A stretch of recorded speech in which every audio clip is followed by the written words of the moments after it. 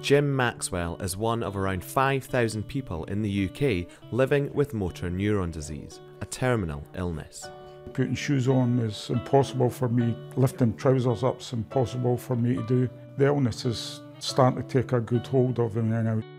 Known as MND or ALS, the condition gradually takes away movement from people, and for almost everyone with it, their voice too.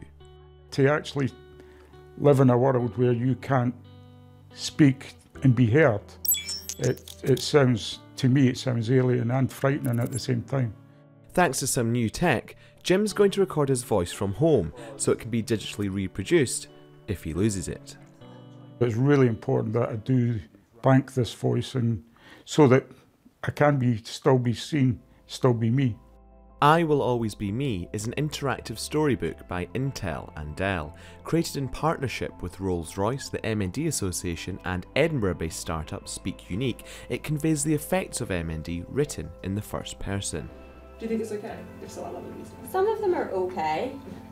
It takes around an hour to read, a fraction of the time it would traditionally to record in a professional voiceover booth.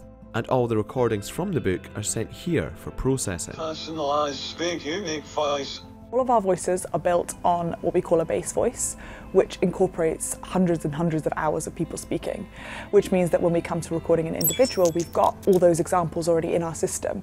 And so with the short amount of recording that the individual can do through the book, we can then sort of adapt our base voice to sound like that one individual.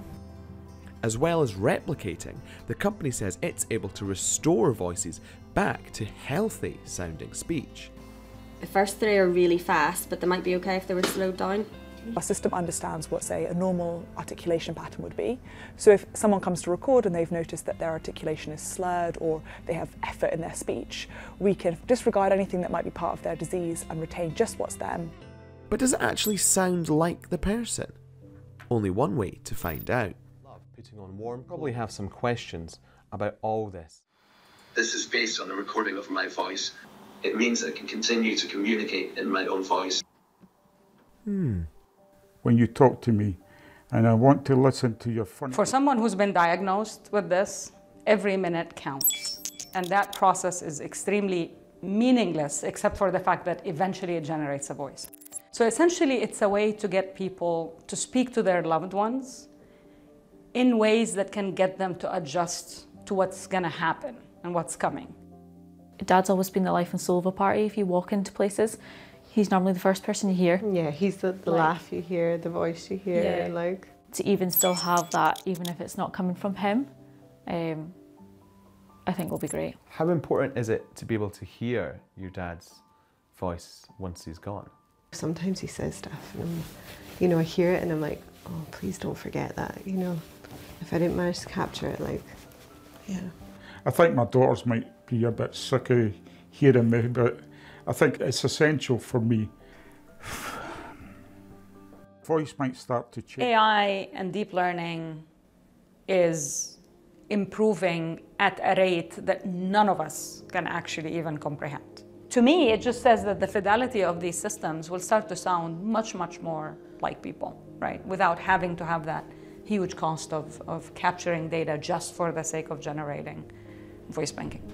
And I will always love you. That's it. What did you think about that, Jim?